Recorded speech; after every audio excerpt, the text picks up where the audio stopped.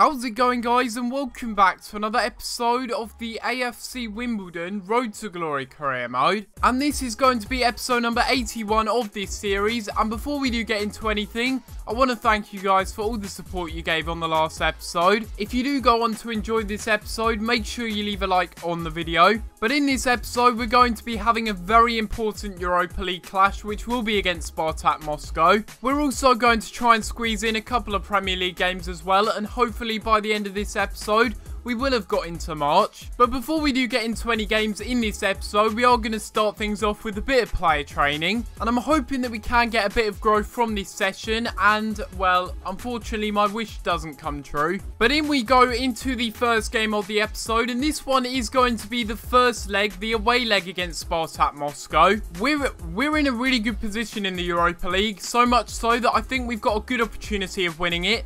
I am confident, though, that we can get a win against Spartak, but we'll have to wait and see what we can do in this away leg. It'll be interesting to see how we do in this game. I don't really know too many of the players from Spartak Moscow, apart from maybe Romulo. I think that's his name, the Brazilian midfielder. He used to be such a god on FIFA. Really good ball out here to Obita. We can try and get a cross in, maybe. It's a really good delivery and a brilliant header, and wow. How unlucky is that from Solanke, I think that is. Could have made it 1-0 so early on in this game. It's going to be Draxler to try and whip this one into the middle. And it's a decent-ish delivery. And it's going to come out here for Solanke. What a save by the keeper again. That's two efforts from Solanke, both saved by the keeper. But we do have a corner again, and we're going to whip this one in with Yukonen this time. And a really good delivery this time finds John Sutar, who does end up scoring the first goal of the tie. And that's going to prove to be a very important goal in the context of this tie, because it's going to be the away goal ruling for us. And I have to say, it's one of those ones where the keeper really shouldn't have come off his line. Does it look to get a pass into the middle? What a save by Sears that is. That is world class. And they're going to get a corner from this. Can they do what we did from the corner and score? It's not really the best corner. And we could go on the attack if someone wants to make a run. There we go. Up here to Patterson.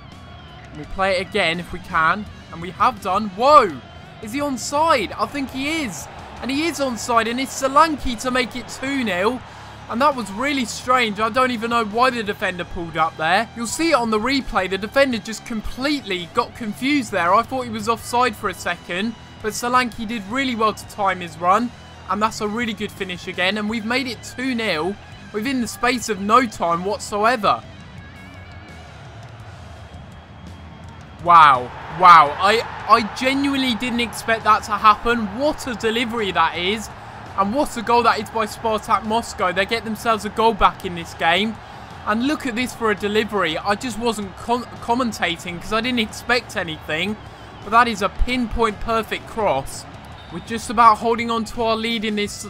We're just about holding on to our lead in this first half. And it's going to be a ball into the middle. And we should be able to get to that one, hopefully. No, maybe not. It's Ozbiliz with a bit of a cheeky pass. Ozbiliz again. Back out wide to Ozbiliz. Inside again to Jano. He's going to get the cross in. It's a really good cross. And Jesus Christ, they're back into the game just like that. What a goal that is. I can't deny they do deserve something out of the game. But do they really deserve to be equalising that quickly? What a strike that is. Literally went right into the top corner on the half volley. And that's one hell of a powerful effort. As long as we don't concede another goal, I'll be happy in this game. Even if we can maybe score one more away goal, that will probably be the tie over if we win this game 3-2. But we're not looking likely to do that at the moment. They've equalised, and the momentum is really with Spartak. And wow, Legendary are literally playing Legendary right now. And it's going to be a cross into the middle again. Oh no! They've scored the goal to make it 3-2. And that is not good whatsoever. They're in the lead somehow in this game. And there's nothing that Sears could do about that cross. But that is not good. We've just fallen apart. Since we scored those first two goals, we've just really collapsed. Since we scored those two goals, we've just completely collapsed in the game. But we've got some fresh legs on. And it's not enough, is it? It's going to be full time. And that's going to be 3-2 to Spartak Moscow in the first leg. They win it. And the only consolation that I can take from this game is that we've got 2 away goals.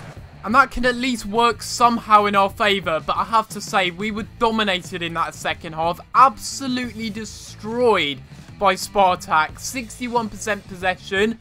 We only have 39%. And it's just not good enough. But now we do have the next game. And this one will be against Stoke City in the Premier League.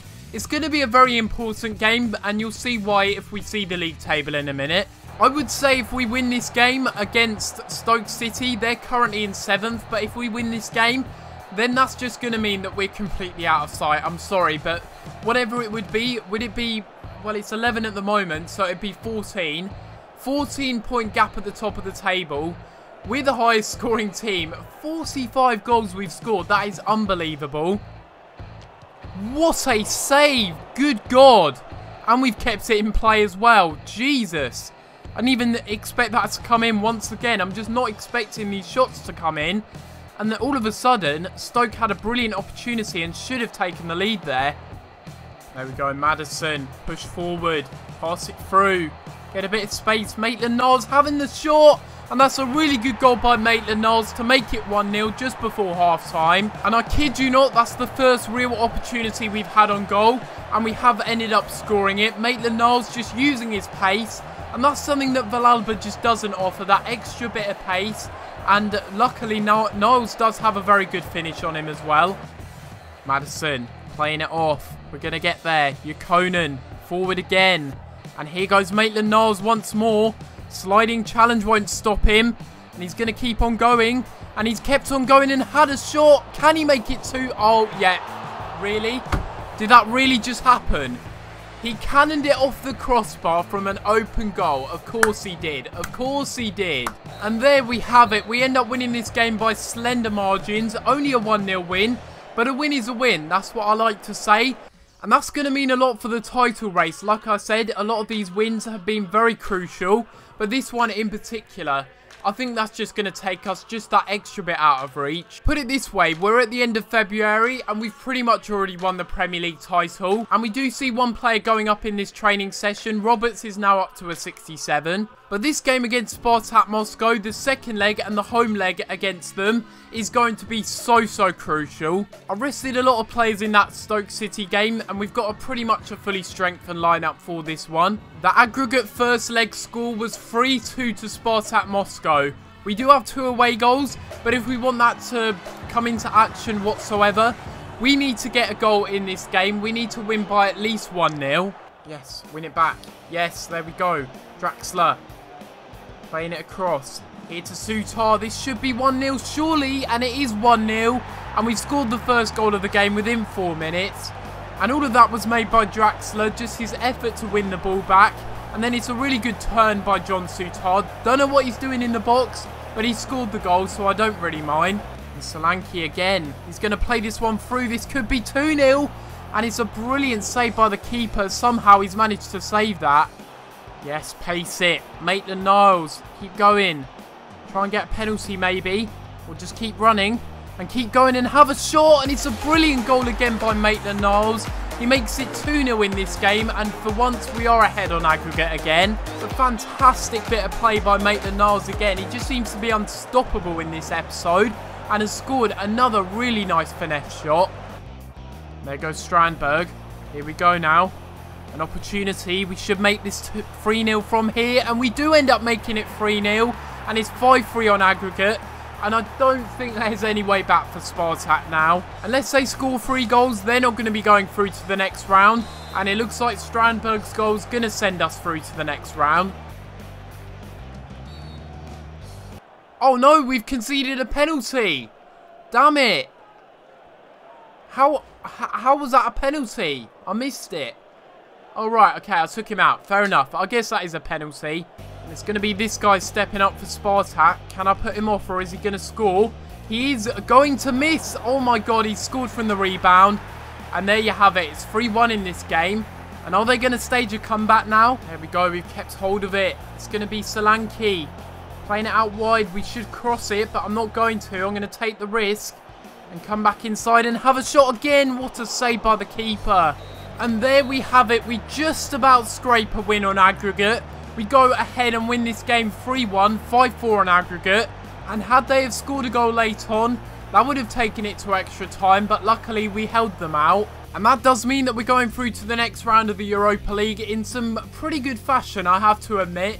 It's been a really entertaining couple of legs against Spartak, but we're on to the next round now. And before we end off the episode, we're going to take a little look at the squad report for this month and see the players that have grown. Aaron Platt has finally gone up by +2. Aaron Platt is finally up from an 81 to an 82. And he's looking absolutely incredible. Strandberg is also up to a 79 now, which is very good. He played really well in the last game, so it's good to see that he's gone up. Madison's also up by +1. He's now up to a 79 overall. Although I've been using Draxler a lot more this season. But that will be the end of the squad report. And this is going to be the end of this episode. And hopefully you have enjoyed. And if you have enjoyed this episode, make sure you leave a like on the video and subscribe if you haven't already. But apart from that, guys, I'm going to have to leave it there. And I'll see you next time for another video. Thanks for watching.